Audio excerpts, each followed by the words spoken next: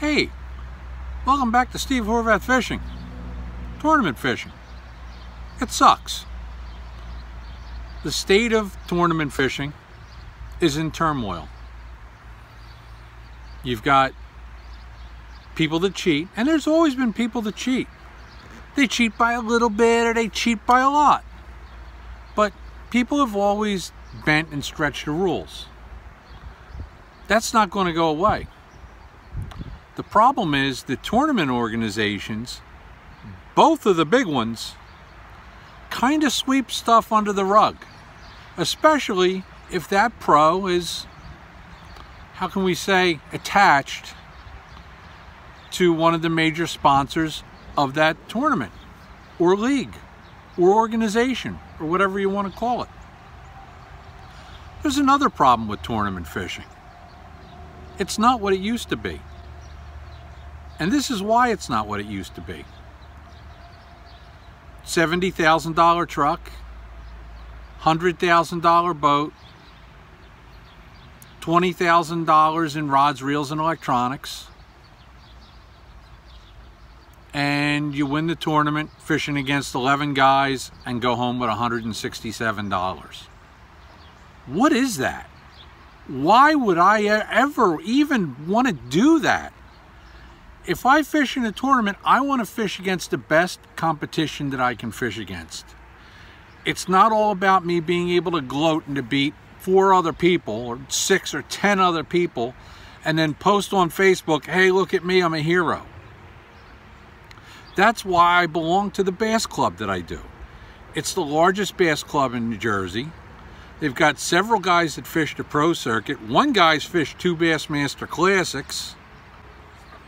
And there's a minimum of 30 to 60 guys that show up just for a regular club tournament. That's competition. Stuff below that, in my opinion, is not the same.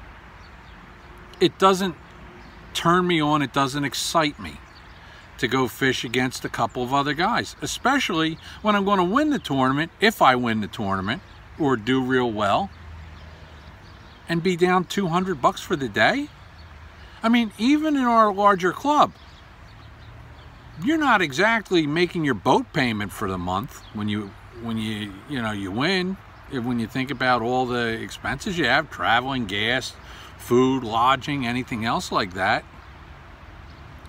But it doesn't hurt so bad. And not that, oh look, if you can't afford to fish, well, you shouldn't fish. It's not that I can't afford to fish.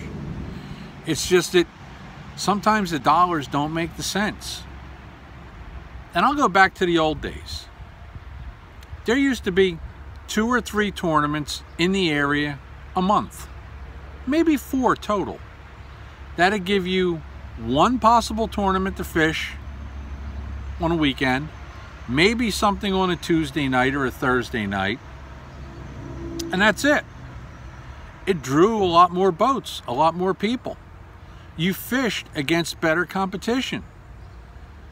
Nowadays, the state of fishing is just, it's in turmoil, like I said. It's not what it used to be. It's not what it could be. And in my eyes, a lot of it is the fault of sponsors and organizations. It seems like every Tom, Dick, and Harry that has the money for a scale, all of a sudden they're a tournament promoter. Now, I have no problem with somebody that wants to do it. They can join up with somebody else.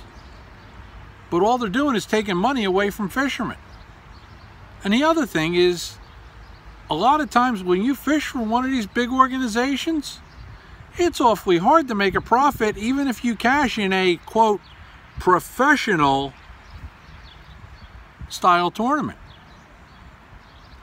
I'll give you an example. BFL, okay, Bass Fishing League, owned by MLF.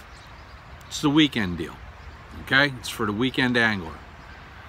Number one, you're probably traveling 4 or 5 hours from home to fish a weekend angler tournament. Then you're going to spend several days in a motel or campground. And let's say you spend $1,000 on that trip. Now, if you win the tournament, depending on how many boats they have, you can win anywhere from $3,000 to say $5,000. And there's some contingency prizes and stuff like that. The only way that I see this being financially acceptable is if you make it to the regionals, which have a higher prize money, but now you have to pay entry fee for a tournament that used to be no entry fee.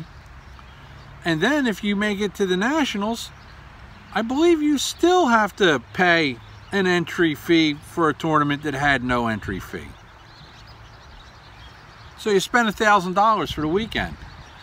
If you don't finish in the top 4 out of 100 and some guys, you're going home in the negative.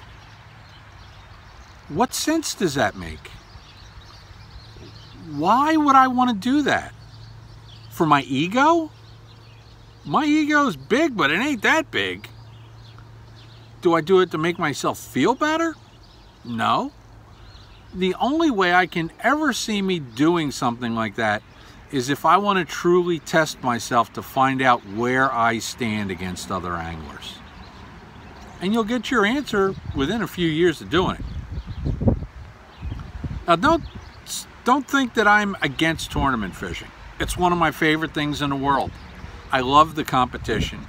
I love matching my wits against the bass and seeing how I did with the bass against everybody else. I just think that tournament fishing overall is in a very sorry state. Hey, for Steve Horvath Fishing, I'm Steve.